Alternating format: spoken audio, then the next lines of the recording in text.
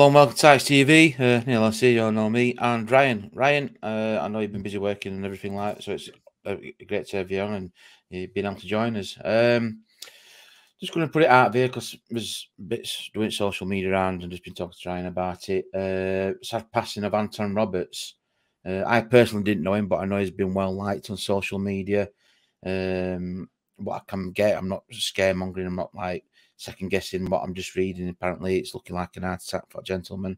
Been to the game and it happened after the game, going to coach Ryan. So again, I personally didn't know him, but what I am seeing, there's a lot of love and a decent block bit looks in it from Oil and Reds, Manx, Alan Smith. There's a lot of people commenting, and again, it kind of puts football in perspective when you hear sad news like that, Ryan, doesn't it? Yeah, it really does. Poor lad, you know what I mean? Obviously, my heart goes out to his friends and family. It's first I've heard of it because I'm not particularly on social media, so it's first I've heard of it when you mentioned it today, and it just seems, I can just picture it as coming out of the ground last night. We're all coming out of the ground a bit disappointed, and that poor lad's had to, he's obviously had a medical incident and he's passed away, and it's awful. Nobody should have to go to football and come away with that losing the life, I suppose. But it's been, it's awful. I hope we can give him a good send off against Oxford on Saturday. I'm seeing somewhere run about minutes applause. I think Ipswich game. I'm seeing somewhere around there. So whether they're going to organise that, but if we do find out, then we'll put something out there on his videos. But yeah, good shout back on Ryan. It kind of, just maybe 61st minute, give him, if he was 61, so maybe 61st minute, everybody gets up, gives him a clap, and then give him an official send off for Ipswich game. But the poor lad, that's awful, and it's really sad. Yeah. So everybody at Tykes TV, all Barnsley fans, really. I mean, don't have to be Tykes TV, but I'm sure all Barnsley fans will join us and just, sending condolences, like Ryan said, to family and friends and his loved ones. And again, unfortunately, having to say this, but other gentleman that passed away, once red, always a red.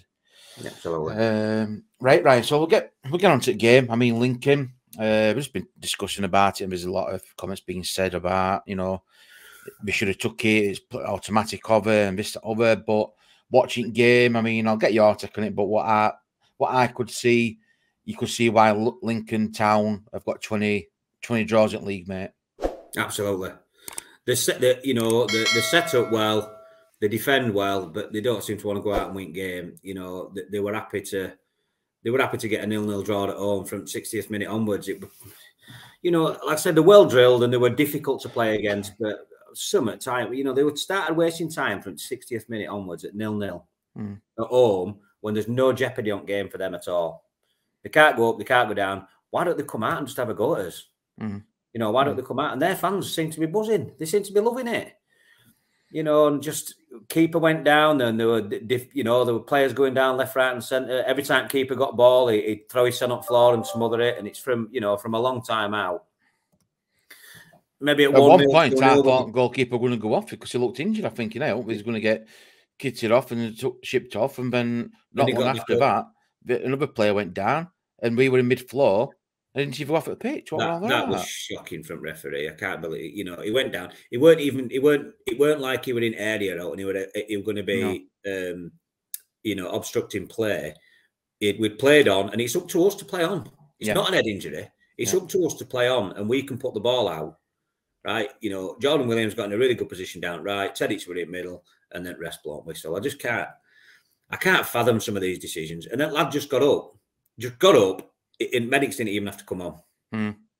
After it had done, he got up. Ref should have given him a yellow card. It should have been carded for that, surely. Yeah, I don't think ref made loads of poor decisions last night. I just thought it was a bit weak. And he fell for it. So you can sort of see why they've got that many draws. They've only lost one at home, which sounds brilliant, but they've drawn 13 at home, and that's rubbish. That's 26 points dropped at home. That's terrible. That's why you are where you are. It's all right saying, they draw a lot and they're difficult to beat, but it's fair to say if you drew every game each season and went season unbeaten, you'd be at risk of relegation with that because of the points accumulated from it. That's true. It's a good thing to be difficult to beat, but you need to go do it at the other end as well. Having said that, we didn't play particularly well. We didn't do anything that probably said we deserve to win the game. You know, there weren't many chances that we created. You know, if you look at the stats, there were one shot on target, and that was that one that Luke Thomas put straight down the middle. Yeah. You know, there were a goal. You know, there were a goal mouth scramble work there. I still don't know how it didn't go in. Kane blazed it over at bar when he should be hitting target from there. So, despite despite those other things, and Lincoln, you know, with those really sort of poor negative tactics, but making themselves difficult to beat, we still didn't. I don't think we did enough to win. That bit of quality missing. Deserve 3 points. I don't think. You know, it weren't like we were robbed. We were probably a better team, and we were the only ones that actually wanted to go and win it. But yeah, frustrating night, mate. Frustrating night. But there you go. I mean, you look at Lincoln. I mean, now I think we've took points off all top 4, either draws and stuff like that. That's Plymouth, Ipswich, Wednesday, and us. And you can kind of see why. Difficult and set up hard to beat. Either they'll go long ball or time waste, like you've touched on there. Yeah. They'll go direct route, so they're cutting out the midfield. And again, backlight such as us and teams above us, what want to play football, it kind of gets you into, well, not a game what you like want to watch and want to be part of kind of thing. And I can't. Yeah, you're going to play to your strengths. I totally get that. But when you, like you just said there, when they're cheering a draw, when you're at home, really? And it's like, you need to be, surely, wouldn't it be a bigger scalp and say, look, we've took points off for Ipswich, you know, as a win, or Barnsley. And people say, oh, yeah, but, you know, Lincoln, they haven't got this and that. But at the end of the day, ain't football all about winning and not just settling for a draw? Yeah. It was strange. Like I said, their fans cheering 0-0, and they were buzzing about it as well. You know what I mean? It was just, I just find that a bit strange because. Do you think they kept saying that there were some lads stood outside of me, and they kept saying, why they're not, you know, why they're just not throwing everything at it? It don't matter if they get beat. Why just not try and go out there and go, you know what I mean? Put a display on. Maybe try put 2 or 3 past the decent one at top teams. Why not try that? Why just be happy to play out a 0-0? Yeah. If they were struggling down at bottom of the league and they were playing one of the better teams, and you know maybe understand that because it'd be a good point. Maybe a game where they might have been expected to get beat, but no, they're not. So it's just it was such strange tactics, such negative tactics, and like you say, not really a spectacle and not really a game you'd ever want to watch again. No, I mean, it wanted if Duff were trying to not go out and win it because he were making calls, you know, playing Benson at right wing back. He swapped Williams over to left wing back. Yeah, trying to choke players up front to try and mix it up and try and go for win. But I think, and I saw someone say, you know, we could have played well midnight and we still want to score. That's the kind of game it was. But I'm just missing that bit of quality up front, and you know, we're upping and puffing, but getting nowhere by it, won't we? Kind of thing. Yeah, there were lots of crosses didn't get past first man. Getting into good positions, crosses weren't past first man. A lot of stray passes. You know, I thought Bobby Thomas played all right, but again, he had a couple of wild ones. You know, where we got into decent positions. We weren't just didn't have that cutting edge, that final ball.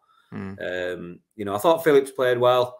He seemed to be putting it about a bit, and he had that chance where he really did work well to create that chance where he had to, you know, he turned 2 of them inside out, didn't he? And then that lad slid across and got a good block in. But yeah, a frustrating night overall. One of them, wasn't it? And I think it's probably fair to say that it's playoffs now, isn't it? And that's good. That's good. Shouldn't be that negative. Point actually confirmed that we're in playoffs. That point. So which is good in a way, but mathematically possible. It's still automatic. Now, I'm glad you mentioned this because I'm going to come on to this like now. Realistically, Ed and Art, you know, we're going here. You've got to look at the teams above us like now and bare runnings. You know, potentially they could slip up. I mean, at points, at times, sorry, for Ipswich and Plymouth were both, you know, down in points and stuff. But no, there's that many different conundrums as Steiner what can go through. But I'm looking at running like now, and there's some tricky runnings. I think Plymouth got a pretty decent running, if I'm being honest. They've got an easy running, yeah. They should be going up now, Plymouth. Yeah, I think Plymouth will be automatic. Yeah, I've just got a suspicion that I think Wednesday might go up automatic. I think we was playing Ipswich.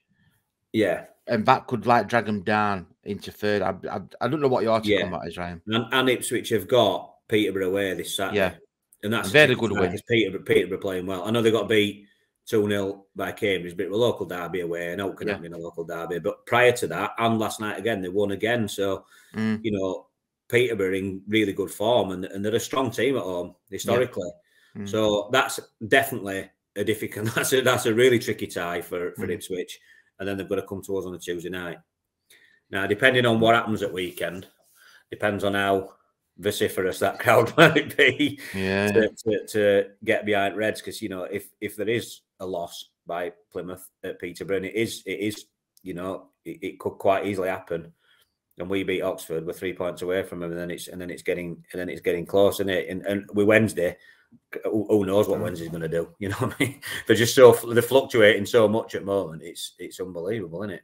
Well, I'm looking at, sorry, mate. Yeah, mathematically it's still on, but I think realistically, we're in playoffs, and I don't want that to be a bad thing.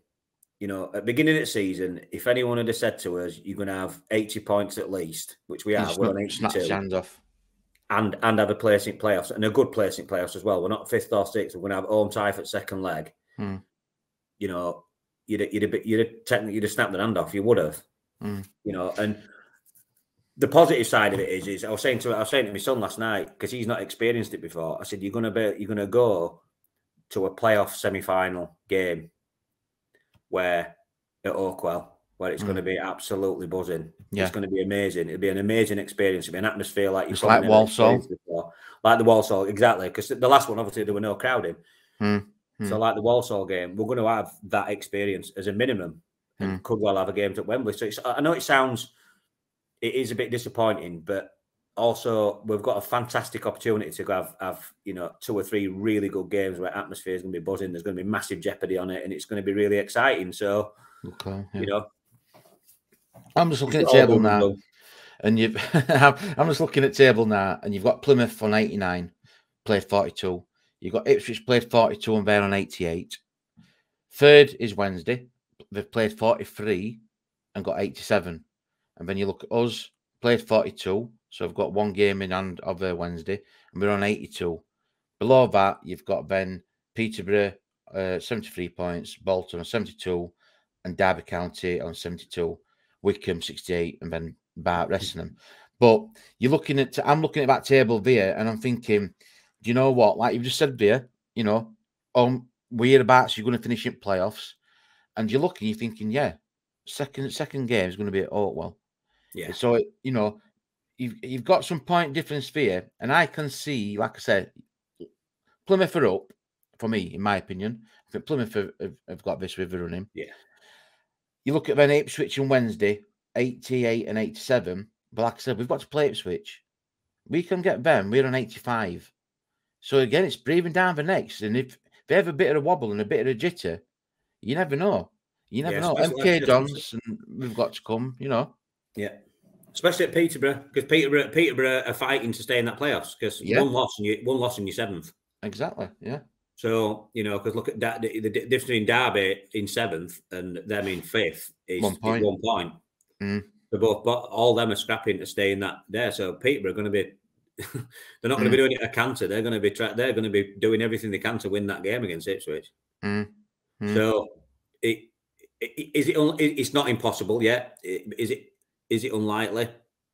Probably, but there's plenty, as we've seen of late, there's plenty of twists and turns to be done. And to be fair, during the game last night, it looked like at one point it were all going our way. Apart from Wednesday, you know, Plymouth were getting beat, and Ipswich were getting beat, and it was like, and then we were 0-0. Well, come on, we can get this done now. This could be a brilliant night, and then it went all the way. I think the only way it could have got worse if we'd have got beat. But so many different scenarios. I mean, after this game, you know, Lincoln game, you're coming away from it, and we'll do a preview for game coming up against Oxford coming up. But from the game, what you've watched and what we've seen against Lincoln, bearing in mind, you know, because people say, I'll you know, I can't believe we started with him. We should have done this. We should have, and it's like, you know, it's not an emergency panic button job here, because you look at Lincoln, you You've got to understand what we've done and how we've altered and disrupted our play. Yeah, We didn't, we were missing that bit of quality, but it won't look like a trying, but just getting nowhere by it. Looking at the Lincoln game with the team, would you be thinking, nah, we're gonna have to approach Oxford game in a different way? We're gonna have to drop this. Would they out there alarm you to think? We need I to don't make think a so. change. I don't think so. I just think Lincoln didn't want to play, did they? They just wanted to make it. They made it very difficult to break up, and sometimes they'll do that, and it'll spoil anybody's game. Like you said, they've taken points off top four, top four, who have been brilliant at various different stages in the season, haven't they? For the majority of the season, some of them have been really, really good teams and putting teams to the sword. So I think they're just I don't think there's any time for panic button. It's clear to say I think we're not quite at as best in the last few games, and I think there's a few players that are not playing so well. Like I don't think Jordan Williams is, for some reason, don't seem to be quite at the races at the minute. He seems to do the right thing, get ball back, and then just get ball away too much. Even Connell were a bit off last night, I have to say. I mean, his work rate is still phenomenal, but his passing was terrible at times. Like a bit of quality, wasn't it? Yeah. Yeah, I think it was just frustrating. I don't know if it was just frustration. So I don't think there's anything we need to do different. But what we've done so far this season, playing the way that we play, has got us to where we are. So I don't, right towards the end of the season, I think we need to stick to that game plan. I don't think there's any need for. It's not like we've been thumped 6-0, is it? It's 0-0 draw. So there's no need for panic buttons at times. Yeah. No, for me, it's getting ourselves ready for. I mean, ideally, it's to get ourselves ready for playoffs now. That's it. I mean, yeah, I get you on that, because it's like we haven't been hammered. We've come away. It's been frustrating. Players with Sens will be frustrating about it. Even Duff and his backroom staff will have been frustrated because, with an opportunity they missed, and we knew we're up against a tough Lincoln side who were happy to for a draw. But again, we haven't been hammered. It's a clean sheet. We haven't. Goal difference and affected. We haven't got any minuses on that. So I get where you're coming from with that. And it's just a matter of, don't panic. We've got where we've got.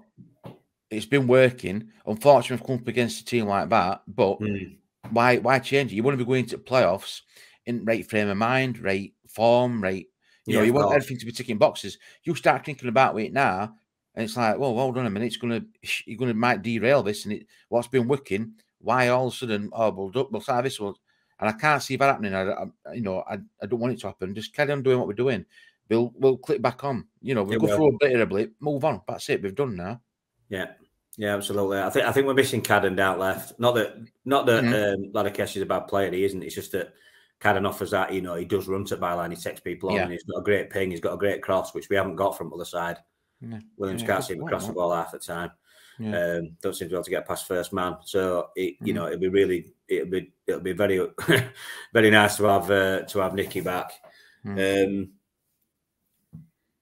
than that, I don't think. I mean, I tell you what I didn't agree with last night was taking Norwood off when he took both strikers off. That's on it. I was like, I tell you something. He looked frustrated when he came off, and all Norwood. He looked frustrated when he come off. He was biggest threat. By a mile. He was probably the best player on the field. He was in the second half when he did, and he chased their defender down. He slid one, he slid another. I gave him my man at match to Norwood, actually. Yeah, absolutely. I agree with you. Yeah, absolutely. He slid again. He were really at it, and then he took him off, and he put, Tedic and Watts on, and Watts did nothing. He did nothing.